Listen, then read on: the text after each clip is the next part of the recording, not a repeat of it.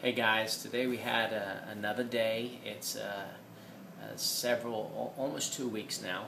Friday it'll be 2 weeks, and it's really almost like a birthday party for Renee, since more than half of the people were expected to die as of Friday. A 14-day expectancy is over 50% fatality, and Renee is way beyond that, thank God.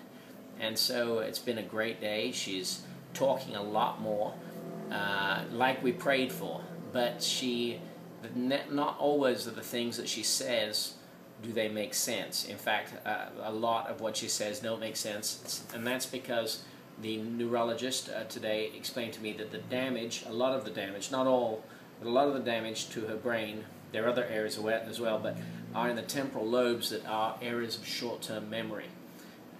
And so that creates lots of confusion and not knowing why things are happening, and which is very difficult to deal with.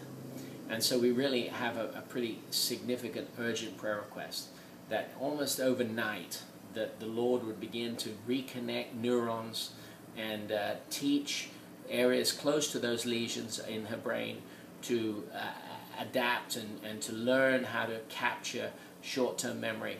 That's going to make a huge advancement and assist tremendously. Today she walked down the hallway for the first time, did it twice, in the morning and in the afternoon. She is able to use the bathroom. She's brushed her own teeth again. She's able to do a lot of things, which is really, really tremendous. But she becomes very agitated and frustrated because of those lesions. So we really prayed with us for that.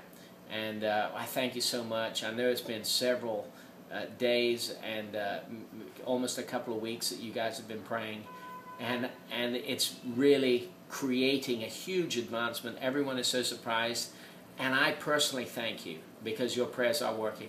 But please, let's continue. There's still not through on this one. There's still lots of battle ahead, and your prayer it's important. And so we love you very much. Thank you for your prayers. God bless you.